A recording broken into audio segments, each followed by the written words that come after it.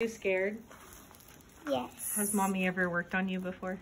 Mm-mm. No. Okay, I'm gonna show y'all an occlusal x-ray. Occlusal x-rays you mainly do for kiddos. They're really easy because you don't have to have all this set up. All you have is the sensor, and I should have gloves on, I'm sorry. So open for me, bite down. So all I'm gonna have her do is bite on that sensor right there, okay? On this one, this is a lower, so I'm gonna have you lean your chin all the way up.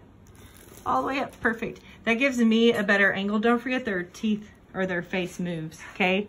So what I'm gonna do is I'm just coming in at an angle to get this impression, just like that, okay?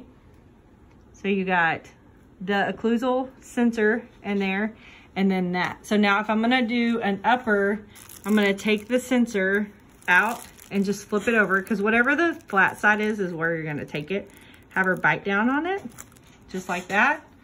And then on this one, I'm gonna come basically at her nose.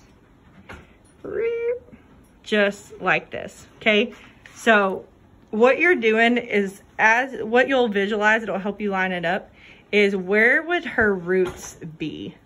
So you can either come straight down or you can kind of angle it even like that. That would probably give you a better picture, okay?